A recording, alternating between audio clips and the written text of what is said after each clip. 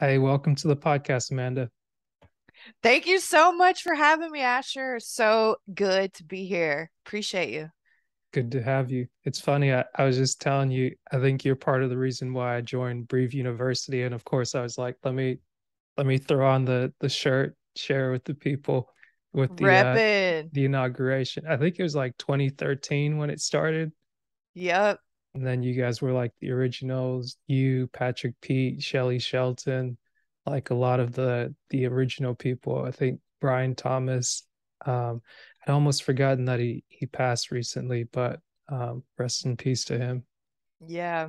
And The OGs. yeah, of course you had Brandon and Sam oh Middleton. yeah, yeah. I There's think a I whole reached out crew. to Brandon. Nikki. Yeah, You talked to Mustafa. Brandon?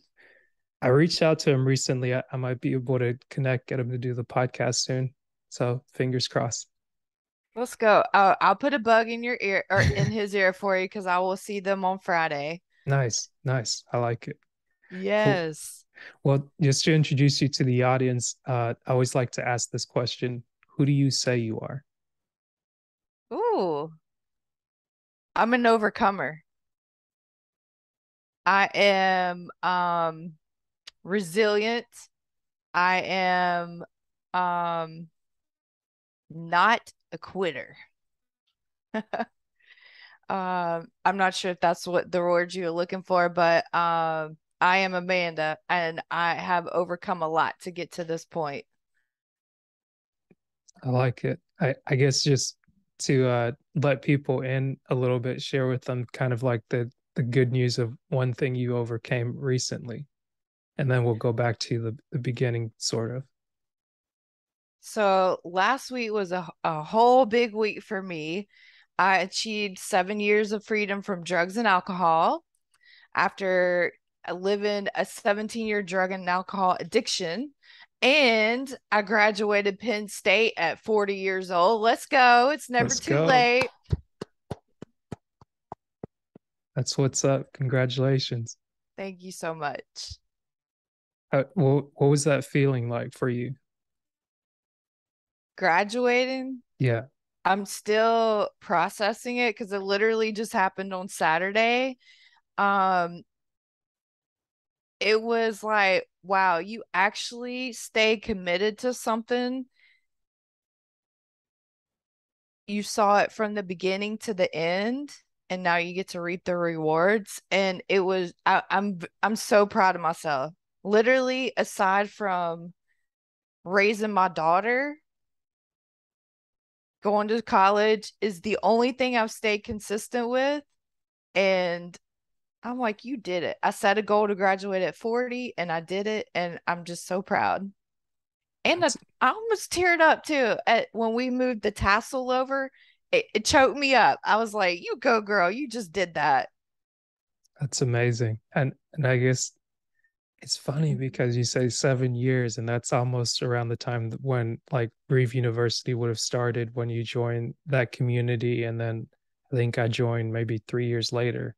And just like seeing how much time has passed, but like all the growth, it's like you're also an author. You wrote Patched Wings, and I read that, and I was like, man, this is good. I like the simplicity of it, but the realness of it, just you sharing your story and giving people takeaways. Like your personality always comes through a lot of the videos and things like that that you would make, or the posts that you would post on Facebook or Instagram or just anywhere on social media. But it's always good to connect with you and other people that I've met through this community over the time of just doing this podcast, because it's like being able to have those conversations live or in this kind of format.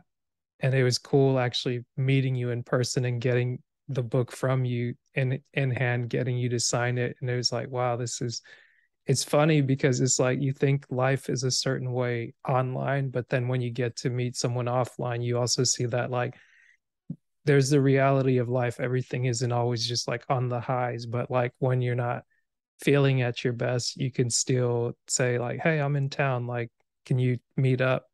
And you shouting out Sam before. He was the one that had reminded me. It's like, oh yeah, Amanda's in the area, and I was like, let me reach out and see if we can connect. And we did. Just grabbed a coffee and just being able to just like just having that like sit down and you're gonna be okay, kid.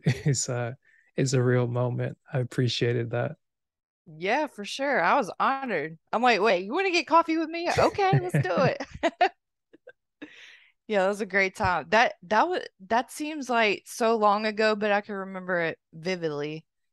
I don't even remember when that was. Do you? um, Maybe 2017, Wow, either that's 17 or crazy. 18. Yeah, yeah. Time time flies. So it's like that's been 4, 5 years probably by now. And Yeah.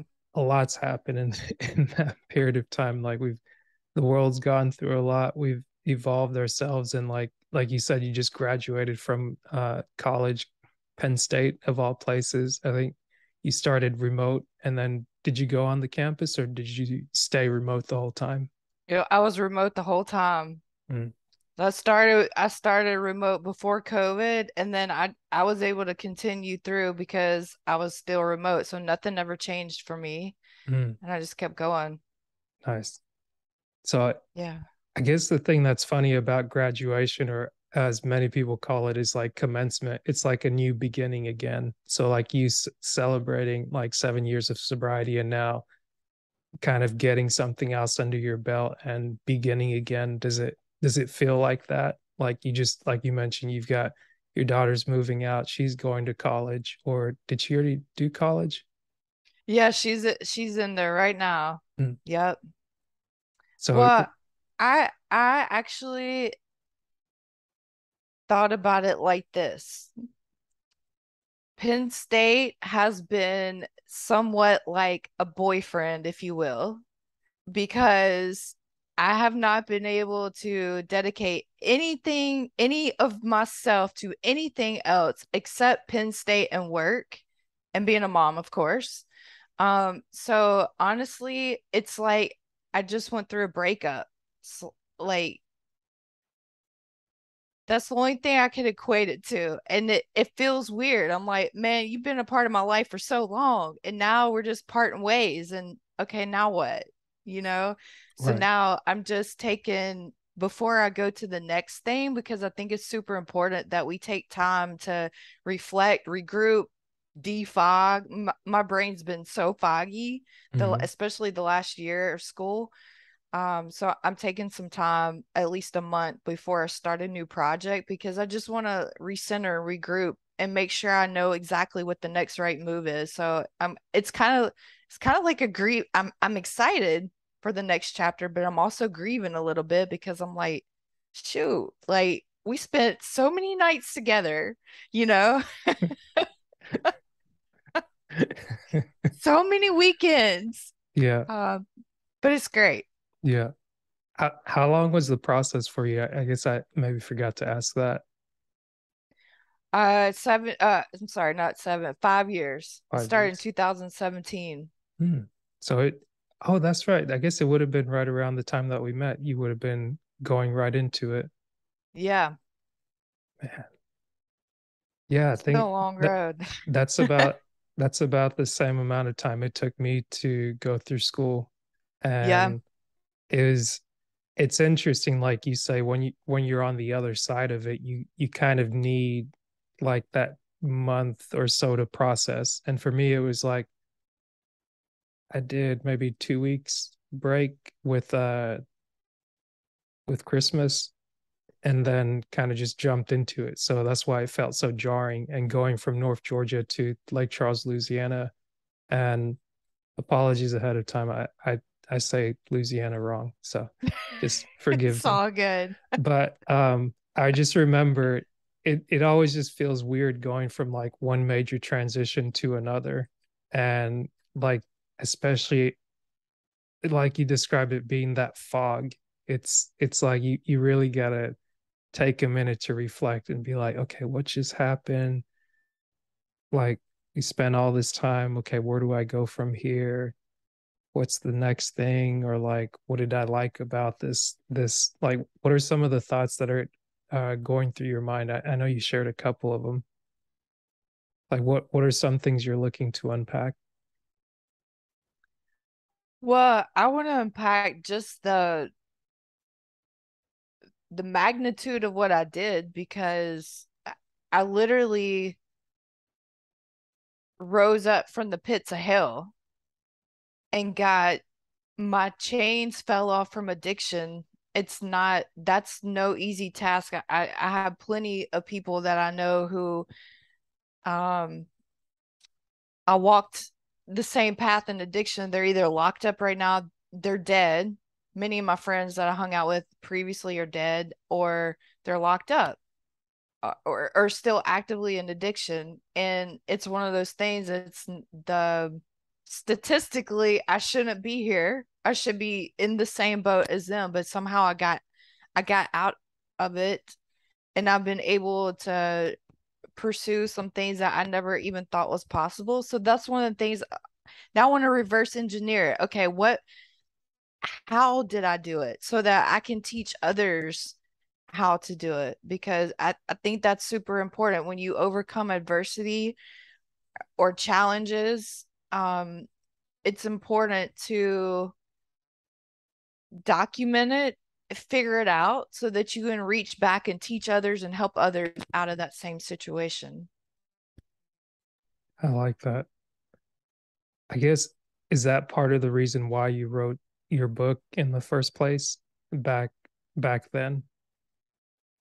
Yeah, it is because I tried so many times to get sober and I made it. I think one time I made it up to like 5 or 6 months.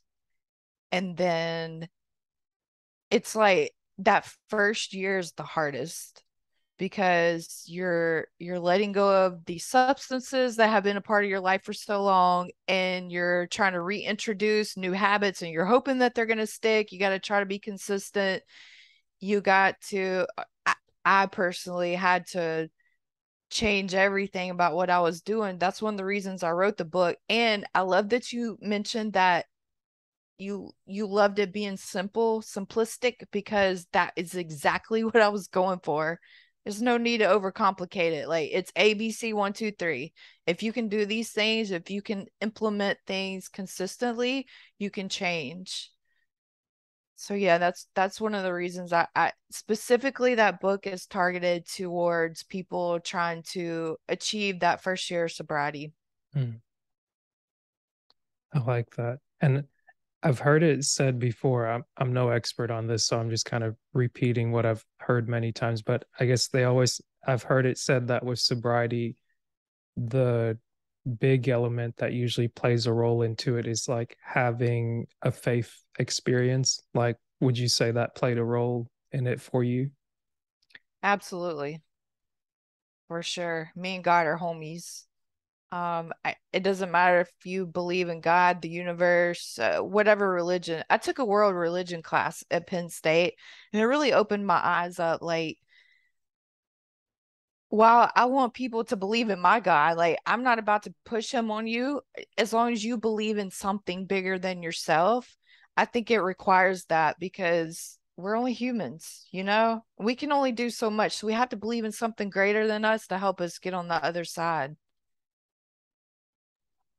How did that help you kind of get on the other side? I guess could you, if you had to like try and put it into words, so to speak.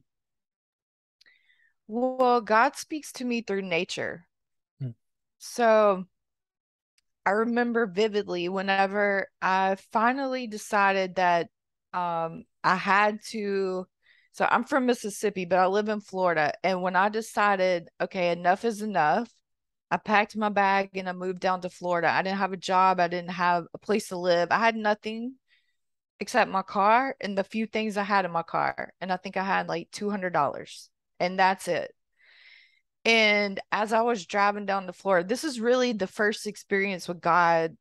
Like, no, I've known God my whole life. I grew up in church, but it was like the realest experience that I can recall because I'm like, okay, God, I feel like you're wanting me to move, so but I have nothing lined up. So if if this is what I'm supposed to do, I'm gonna need you to give me a sign. And then a few minutes later, I saw the clouds form into a turtle. And a turtle, so this is where I started looking up the meaning of animals and what is the spiritual meaning and what is God trying to tell me through the animals. I know it might sound a little woo-woo to some people, but it's what I believe in. It's what keeps me going. And so the turtles signify shelter, a home. And so that's just when it became real for me. And then I just kept leaning into that.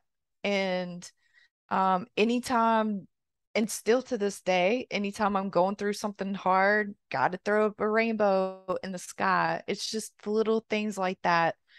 Um, it's like a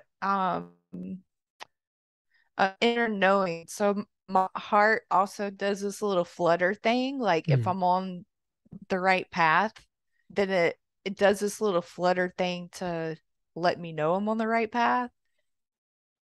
Mostly, I think it's letting go of some distractions and not being afraid to sit still so that you can figure out how God or the universe or whatever you believe in speaks to you.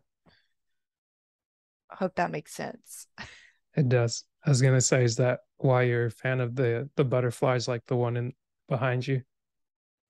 Yeah, yeah, up there, yep. And I got butterflies on my arm. Actually, crazy you mentioned the butterflies because as I was graduating, I was asked to speak at our graduation ceremony, and right as I was walking up, a white butterfly flew in the background, and that is definitely a sign that I'm on the right path. And it was just like one of those, wow, thank you, God, for that. Yeah, I love the critters. I love nature. I believe that that has been a huge part of my sobriety as well, getting out in nature. There's so many lessons to learn out there. It can teach you a lot, and it can also make you feel peace and love and joy and so much. I could go on and on about the nature. In fact, I'm going on a camping trip. I Nice. graduation present to myself to Yellowstone, and I'm so excited. Oh man, great choice. Yeah, I'm so excited. That's awesome. I guess like how have you already mapped out the trip and all that? Like you've got how long you're gonna be there, what you're gonna visit, all that stuff. Yeah, I'm actually for because I have no gear. I used to have a lot of camping gear, but I lost it in all the transitions of my life. So I'm actually going to go with a company that provides the camping experience. So they've got it all mapped out. And then from there, Mm. I might get my own stuff and go out. You can't never tell about me. You want to go camping? Maybe. I guess I haven't been in a while. I think maybe I've been glamping the past couple of years. Like we've got this fall retreat for from the men's prayer line, and every November, I think they did it one time over the summer, but just about like the first week of every November, we'll go up to Pigeon Forge, Tennessee, and we'll be up there in the Smoky Mountains and just fellowship, be able to meet some of the guys that you talk with over the phone that are from like all parts of the world, all parts of the country. And you kind of just go up there, rent out this giant log cabin that sleeps maybe like 50 people, and you hang out. Maybe you go down to the strip and like walk around, experience some of the um the restaurants or the rides or the like go-karts and different activities like that, but just being being in the presence of men is pretty neat. But that's the closest I've gotten to camping recently. Before maybe I think maybe 2018, I might have been more active that year. I might have gone camping with a group of friends, and like we did like the mountain biking and the sleeping in a tent with the cot under there, and it's like you figure out pretty quickly why you need you need a cot under your sleeping bag, and you don't want to just rough it because it's gonna be rough. I think at some point, like I kept tossing and turning, and I just went out and I found a giant rock at like 3 in the morning when the sky was like pitch black and I could see the stars clearly. So I was just like, I'm just gonna lay back on this rock and just take all this in. So it was pretty enjoyable. So that's been my latest experience camping. But hey, if we can make it work out, I'll go with you, I bet. man. So I guess maybe we'll keep going backwards a little bit. So I guess being from Mississippi and still going back and forth, like what has it been like for you? Like as you go back and you no longer spend time where you used to, or like what do you do now when you go back versus like back then when you were going through it? Well, now just kind of hang out with my family, kind of lay low. For the first few years that I went back, it brought me a lot of anxiety because I was kind of famous in a small town and not in a good way, okay? Everybody knew my name because I've been arrested many times, lots of trouble with the law. So I always felt anxious and like my palms were sweaty, like they're gonna mess with me. I didn't want to go nowhere because I didn't want to have any run, even though I'm clean and sober. You still like, I'm like, is there any lingering charges? I have no idea. You know what I'm saying? So Yeah, it was very scary. But one year I went back and I was like, you know what? Enough of this. I'm not gonna keep, if I'm gonna come back, I've got to go to some of these spots where I used to buy drugs, do drugs, hang out, whatever, and declare my freedom. Now, obviously, I couldn't go every single place that I've done drugs. That would be impossible because I couldn't remember. If you paid me $1 million, there's no way I could remember every piece of dirt. But I did go to a couple of places that I remembered specific events happened at, and I just stood on the ground and declared my freedom and my peace. And ever since then, I haven't had anxiety going back. I only go back like once a year. Um, so I just go visit my family, love on my family, and then come back. Just kind of stay in my little bubble, don't venture out too much. And also, not that I'm not strong enough, but I just have no desire to go hang out with the same people doing the same things again. I do want to help them out, but when you can't help somebody that doesn't want to help themselves. So if they're not ready for help, all they're gonna do is just drag you back down. I don't want to take that chance. I didn't come too far now, you know what I'm saying? right, right. There's no you're not listening to that little voice that's just like, come on, come on. It's like, Just one no, time. it's not No. worth it. It's one time too Mm-mm. many. That's right.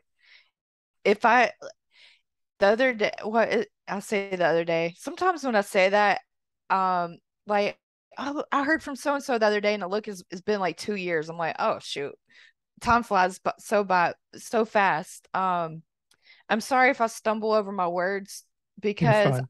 I'm still slightly foggy from school. Okay, so I'm like in the process of defogging the very first stages.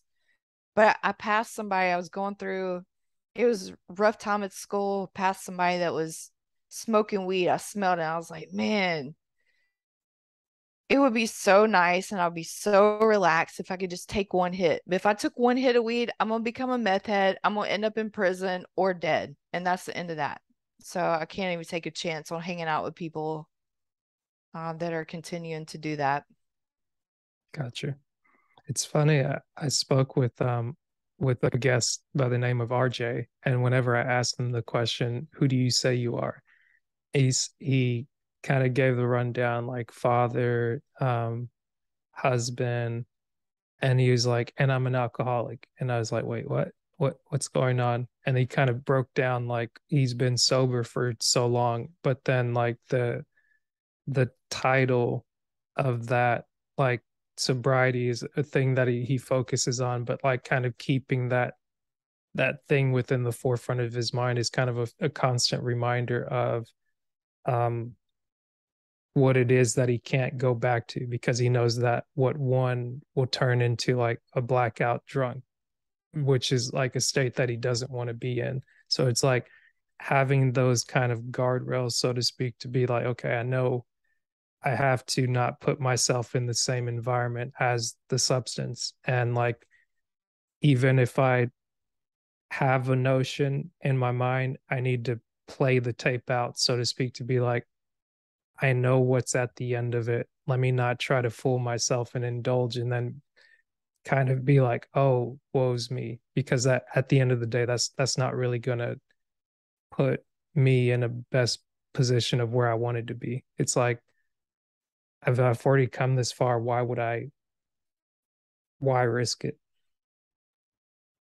Exactly. I personally don't like those titles on me, but to his point, even I'm using school a lot because I literally like, it's just so fresh. But like Yeah, for it's example, just been 2 or 3 days. It's right, it's right. forgivable. Thank you. Um, if there was an assignment, I would literally go to the point. I'm like, man, I don't feel like doing this today. I don't want to write this paper. It's stupid. I hate this topic. But then I'm like, okay, you don't write this paper, you're gonna become a meth head again. And then I just start replaying all the some of the things I've been through. Like, God to give me these vivid, it's like a video reel of things that I've been through just popping off in my head. I'm like, wow, over this one assignment, I can correlate it like this one paper. If you don't do this one paper, you're gonna become a meth head again because that's gonna um that prevents me from being consistent, and consistency, if I'm not consistent with the things I need to do every day, I'm just going to go backwards. So yeah, I totally agree. I like that you point out the importance to draw that hard line in the sand, so to speak, and really touch on one, consistency, but also it's like in doing what you feel you need to do on a daily basis, it's like a constant reminder of what you don't want to return to, and putting like that high amount of pressure of like this needs to get done for over a period of 5 years. Of course, life is happening. Ow, you're raising a daughter. Oh, sorry. I think something just bit me. You good? Yeah, I couldn't tell if an ant just bit my toe or what's going on. Hopefully, I'm all Bite right. it back. No. I might tear up my desk, but yeah, when you talk about just that amount of focus, and also not just the focus, but how you have to really will yourself into doing what you don't want to do when you don't want to do it. um it makes sense, like you say, you really need to take this month to really like decompress and like allow yourself, whether it's like through journaling or just asking those questions of being like, how did I overcome this, or how can I reverse engineer this to make it applicable to somebody else? Because it's like that that's probably one of the greatest feelings in the world, you um when you're not only able to accomplish something, but when you're able to teach it to someone. And if they can get it, it really gives you that full satisfaction of like, man, I really did learn that because somebody else was able to take what I did and make it work for themselves. Yeah, man. That's powerful. Yeah. And that's the goal for me. And I mentioned like going back to help pull others out of the trenches. But then I also said I didn't want to hang out with people in that environment. Mm-hmm. But I want to clarify what, like, there are people in the trenches that have their hands up, like, help me, help me. I don't even know where to go, just help me. But then there's other people that are still in the environment that all they want to do is drag you down. So I want to really focus on those people that are like, I don't know where to go, just help me. So, yeah, when you can teach people and your method is proven to work because it worked for you, and then you can teach when you teach somebody else, you're like, wow, this might be actually something amazing, you know? If it can help 10 people, that's amazing. That's 10 more people that can have their life, that can thrive in life, that can operate in their purpose. And that's, I think that's what we're here to do. Yeah. Uh, and to your point specifically, like becoming a part of something like Breve University or having met someone like an Eric Thomas and kind of seeing like what his mission is and vision is. And I've heard it said in different ways by a good friend. And he said, I guess sometimes when you see someone that's very influential, you may fall in love with the person, or you might make the person out to be like an idol, almost so to speak. And it's like from a spiritual perspective, that's something problematic. You want to believe in something that's greater than yourself, but you never want to make that something materialistic or someone that's like you can see, because people at any point in time can do something to not make you keep you you people can very quickly come off of a platform, so to speak, but it's also not fair to another human to put them on that platform to be like, oh, you're blameless, you're this, you're that. But it's like sometimes you'll fall in love with someone's mission, other times you may fall in love with the person themselves, like the fame maybe that it comes from knowing them, but then also you at the end of the day could derive from that your own journey to be like, okay, like this is something that this person lived.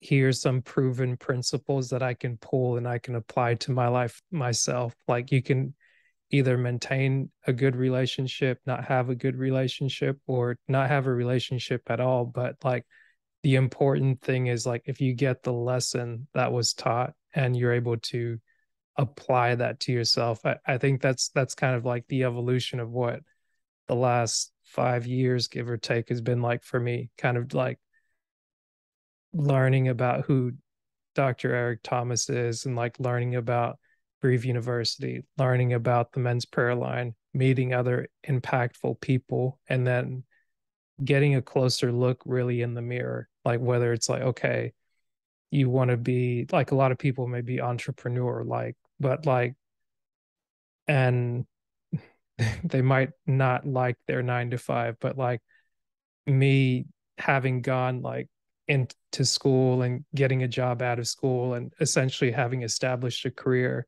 going with one company and then going with another and then trying just like having the different experiences I was able to have. I'm learning over time. It's like, oh, okay, this is the kind of the process of life. And you can either do it hard, you can do it easy, but it's still going to be hard, even though it's easy. It's like, or it might be simple, but it's not necessarily easy. It's like you still got to get up and do things when you don't want to do it. But it's like what you learn along the way is the important thing. And like whether you're working somewhere for 40 years or if you work somewhere every 6 months, and whatever kind of fits your personality is what I've just learned is like it's very cool kind of just seeing the process, meeting you at the start, a start of a process, and kind of being here on the other side like a few years down the line and being like, huh, we're each evolving on our path, and that's pretty neat to see. Yeah, absolutely. And then to your point, I also agreed that us humans idolize celebrities, if you will, such as Eric Thomas, since that's where we met. But I've never been the type of person like he has this whole amazing program, um, applicable steps you can put to your life and get changes, but I've never been the type to follow anybody's advice 100%. I'm always going to take the little nuggets. Oh, I see the principles there, and then I have to um I was going to say manipulate it, but that's not the right word. You gotta I make just it have to, work for you. yeah, exactly. And Put the thing that's funny about that, it's like even through creating the programs, what I noticed over the years that I would listen back to podcasts or TGIM, thank God it's Mondays, or like the success series that they would do with the college students in Michigan, you would always challenge people to say, hey, here's something you can do, but you have to make this work for you. And like asking the question, what's your why? What motivates you? What drives you? It's like seeing it in like the disc assessment or the advanced insights that a lot of people are doing now. It's like you can study material or you can get a lot of information, but until you can like personalize it for yourself and really understand the gravity of the information, like if it's not something you can use, it's might as well be worthless or not worth your time, because it's like it's good to know, okay, you read an article, you read a book. It's like the information might not click until like 5, 15 years, 25 years later and be like, ah, that makes so much sense now. Yeah, no doubt. I'm there. I'm about effective and efficient. And so if it serves no purpose in my life, because I haven't had the space for unnecessary, like it's taken us, I'm not saying this is unnecessary. I'm so grateful, but using this podcast as an example, we've tried to do this for a couple months and I just haven't had the space. So overall, I'm like, all right, is this going to add value to my life? Anything that I do is about anybody who has been through addiction maybe can relate to this, because anything that I put into my life is about to become an obsession. Like I'm about to get obsessed with the thing. So I have to really evaluate it. Like, all right, is this going to be good for me? And if so, am I willing for myself to go all in on this one thing? So from the jump, I have to kind of evaluate new things. Let me make sure I um arrange it just right where it's going to fit into my life. For example, I had to rebuild my credit for this whole, I don't know, I've been working on it for like 4 years or something, but I got so obsessed with it. Like it's probably not a healthy obsession, but nonetheless, I can't help that about myself. It is what it is. But Yeah. some I because of my obsession, and I was okay with bringing that into my life. I got my credit score from like a 500 to now it's a 820. And took me like 4 years to get there, but when you get involved in whether it's my program that's going to be coming out eventually or ET's or yours or whoever's it is, like make sure that it's going to be productive for your life and you're just not joining the bandwagon just because they said it's good. Make sure it's good for you. Yeah. I love that. It's funny because as you're talking about credit, I looked at mine recently and I was like, man, it took so long just to get it to this point. And then within a matter of months, it's just like, psh, it's like, man. But you know what? It's you wake up the next day and it's something that can be fixed. So it's not the end of the world. Is get educated, do a little bit of research, and then see where we go from here. I can help you. Now, my I'm not a credit expert, but Hmm. I can share what I did, and it's not the fast way. It is absolutely the turtle path. But I got you if you want some help. I got you. Appreciate it. I, Yeah. I, like you said, I think I have a few ideas, but I'll definitely keep you in mind. I think it's correctable because I had to kind of slow down and take a look at what was really going on and just be like, okay, yeah, okay, I see what's going on. It's like a few things may have just like slipped through the cracks, but it's like, it's doable. We'll get it back. You got it. You Yeah. got it. You figure out the problem, there's always a solution. Yeah, There's always a solution. always. And I guess now that, well, I guess you'll kind of figure this out as you unpack and everything like that. But are you looking to build your online presence back up, or is there like can people reach out to you and connect with you? Yeah, I did have to take a step back because you got to figure out what's priority in each season. Um, so I do feel like so one of my dreams is to tie the two worlds of addiction recovery and banking mortgage together. Hold on one second. My dog started eating right now while we're doing this. One sec. Gotcha. Okay. Real life. Yeah. Okay, so one of my dreams is to tie the two worlds of addiction recovery and banking mortgage. Everything I've learned throughout my journey of sobriety, because I see that I briefly worked at a recovery treatment center and I saw gaps just the whole recovery environment. There's gaps, and I believe that if you see the gap, it's your responsibility to fill the gap. So I want to teach people how to thrive, how to manage money, how to eventually go on to buy a house. So I am going to be building up my online presence again. I had to, like I said previously, you have to just figure out what's best for each season of your life, and that was best. It was hard for me to take a step back, but I did it, and I accomplished the goal because of it. And now I'm gonna come back stronger and better, and see how many people we can help. Yeah. And I guess to your point, I almost forgot you're a homeowner too, right?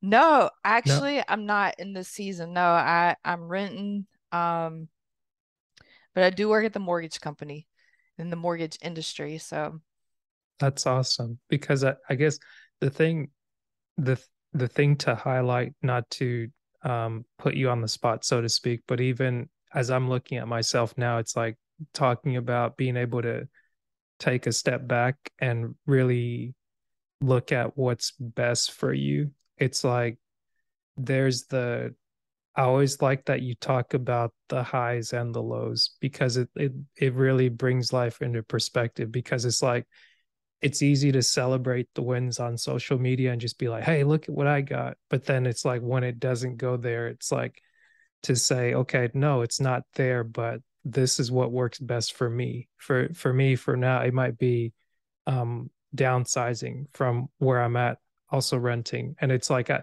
had this semi obsession with wanting to own a house so much. Like I was getting ready to sign, going into closing on a house at like the start of 2019. And then I was like backed out at the last minute and then ended up leaving the job within like the next 6 months and going back home. And then again, like figuring things out at the end of 2019, started the podcast, and then kind of getting that energy up again and trying to do too many things at once. And then here comes 2020 January. I'm like excited. I want to get down, get this property, get something around Atlanta, be able to like be mobile or like had all these grand ideas in my mind. And then again, like being able to consult with a good realtor that like really sat me down and be like, these are the things that you need. You do not have these things in place, so we cannot do this. And it's like, I was like, okay.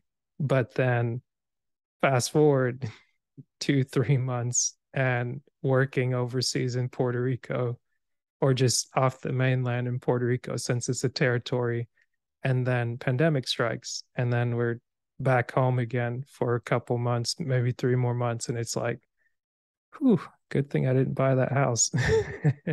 So it's like now as I'm looking at it, I'm renting this place because it's the only place I could find um coming here where I'm at now. But the thing that's cool is that like, okay, you see your income and expenses, if they're not quite matching, like something's got to give.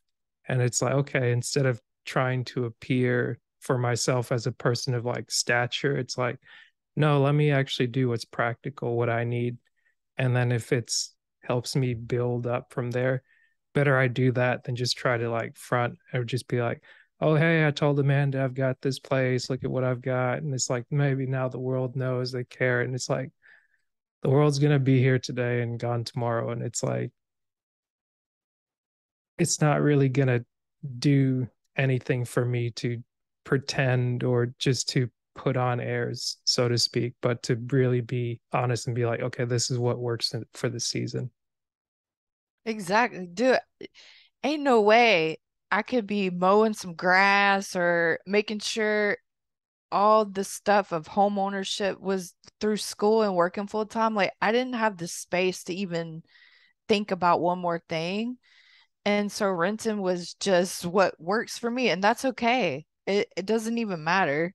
I think we put too much pressure on ourselves. I'm guilty of that as well because I'm like, man, you spent all this time in addiction and you should be here and you could have had this. I'm like, no, stop. Like you are an amazing site where exactly where you need to be. And who cares if you rent an apartment? Who cares? Doesn't matter. Yeah, Um, I wasn't ready for home ownership.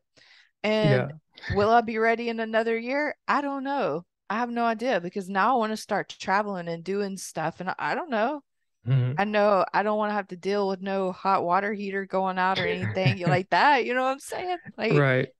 It's funny that like having this place or being able to rent this place has been a great it's actually been great for me as like a trial run to home ownership because I'm responsible for like the maintenance. But like if something major is up, like if the sink or something's out, like I can still put in a work order for that. But like keeping like the bushes trimmed or like the grass cut, that's on me. But it's like reaching out to somebody and being like, oh, there's a lawn care service and they can do it. Or another weekend I can go out and do it and just enjoy like the ease of it, or I guess maybe like the therapy of it, just to be able to like get from one end of the yard to the other end, just be like, man, that feels nice. Like sit out there, smell the smell of fresh cut grass.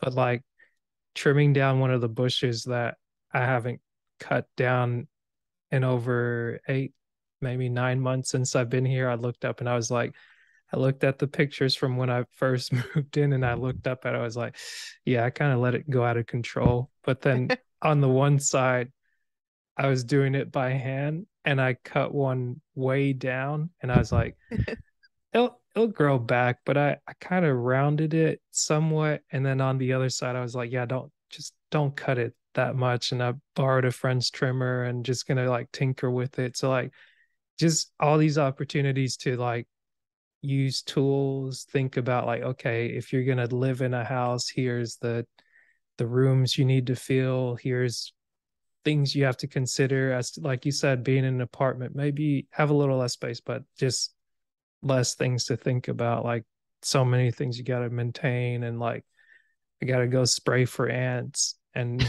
just maintain that. It's like, okay, there's this ant pile here, this ant pile here, go to Lowe's, go to Home Depot, and it's like, okay, use this treatment, use that treatment, use that treatment. It's like it's a process. every blessing comes with a burden.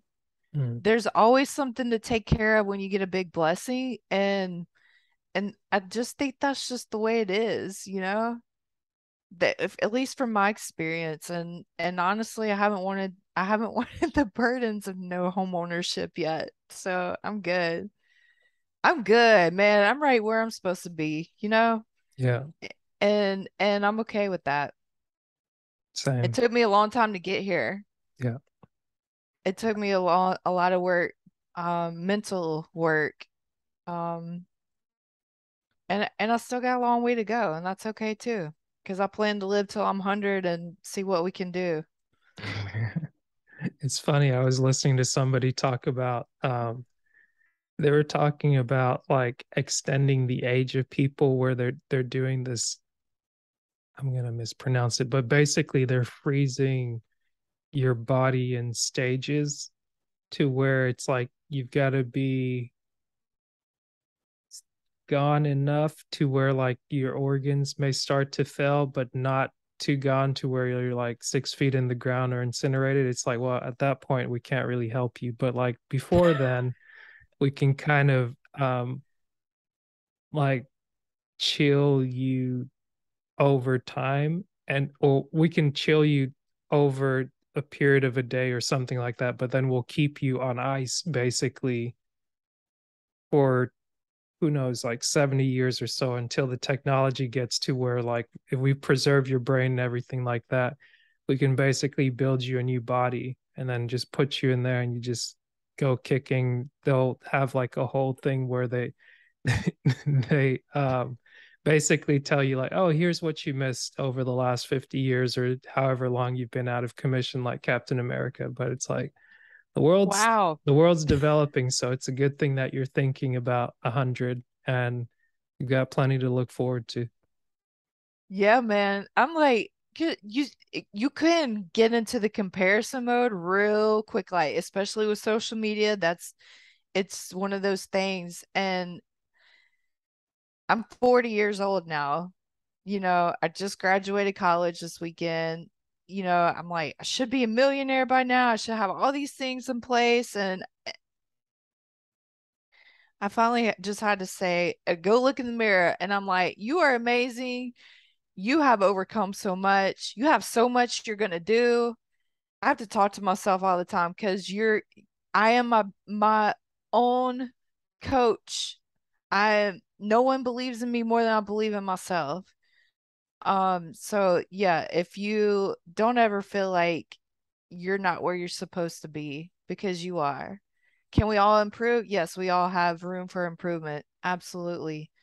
Um, I think you should strive for growth every single day, but just give yourself some grace. Yeah, I love that. And as a favorite thing Gary Vee always says is like, you just got time. You're how old? Oh, you got time. It's like you're so young. Like just you just got so much time. It's like you're just getting started. You're like, what, maybe half time? It's like, nah, just just do you, do what works for you, and just continue to just build and build on that. Heck yeah. We spring chickens. Come on. Yeah. But one last question I've got for you from the first question I asked you at the start of the podcast. Are you still who you said you were? I think so. Yeah. I'm an overcomer. I think I'll be an overcomer for the rest of my life until I'm 102. Yeah. Yeah. I love it. I don't I can't remember where I heard it from. I don't like to put I'm a mom, I'm a this, I'm a that. Like what are you at your core? That's what I try to think of. At my core, I'm an overcomer. I have and always will, like I just said. I will be fighting addiction for the rest of my whole life. Not consciously, but as I stated earlier, as long as I'm consistent with my mind, my body, my soul, feeding that every single day, then that is my fight of addiction. And so therefore I will always be an overcomer. I love it. Thank you so much for your time and thank you for being on the podcast, Amanda.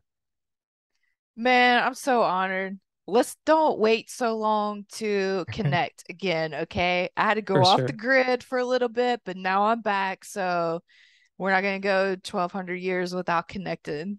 No, we'll keep in touch. If it's not through social media, it'll be through text, but or smoke signals out worst case scenario. Yes, I'm gonna send a message with the pigeon. Thank Appreciate you you. so much. It was my honor. You're very welcome.